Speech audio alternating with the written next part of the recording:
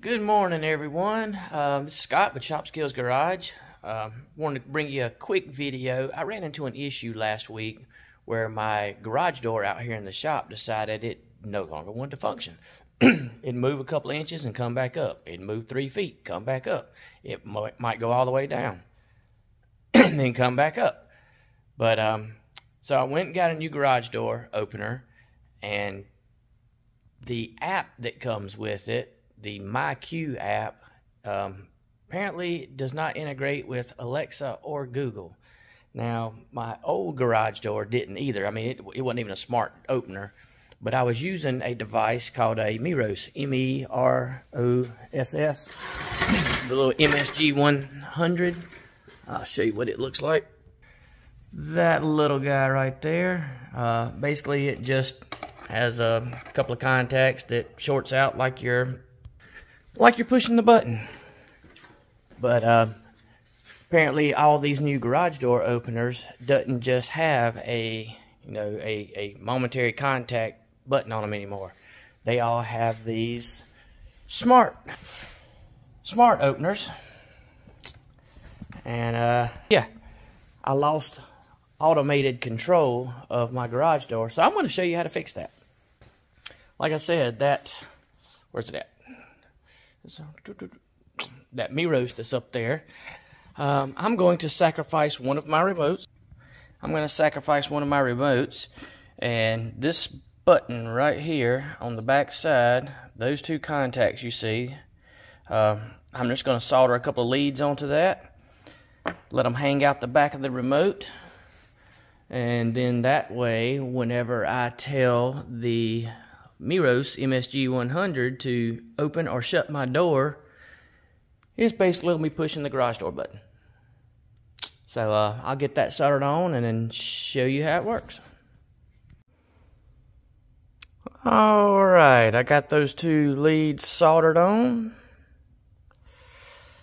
And as you can see, if I come up here, where'd it go? And just touch the two together.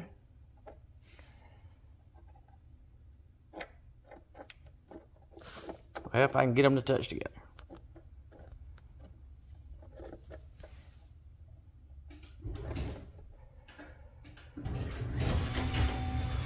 There goes the door.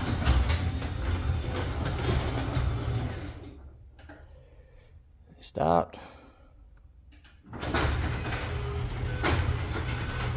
So, now all I need to do is just drill me a little hole through the case, let the wire go through, take it up there, wire nut those two together, and I will have my old button along with my Meross.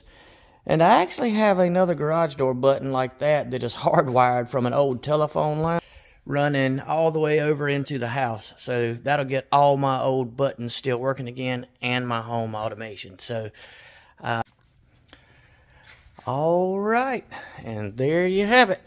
Got it wired in. I just hung the remote up there on the power cable, wire nutted in the Meross, or Meross, however you want to pronounce it. You'll notice that's the new smart control pad that operates the door, but the old momentary contact, which also works.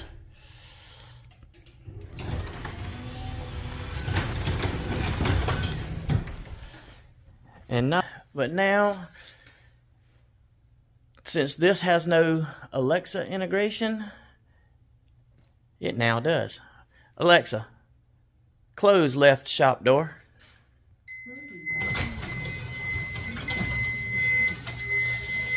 Well, quick, simple. If you needed to reintegrate your Chamberlain garage doors that use the MyQ app that does not have Alexa integration or Google, you can pick you up one of these Meross MSG100s. They're like 25 bucks off of Amazon. Sacrifice a remote. I actually found a 2-pack of those remotes on Amazon for $11. So, it's really not that much of a sacrifice. Hey, you can get two brand new remotes for the cost of the battery to replace one. So, hope that helped somebody out. And if you liked it, hit the like and the subscribe. I actually never knew how much or how important those two things really were. But y'all have a happy New Year.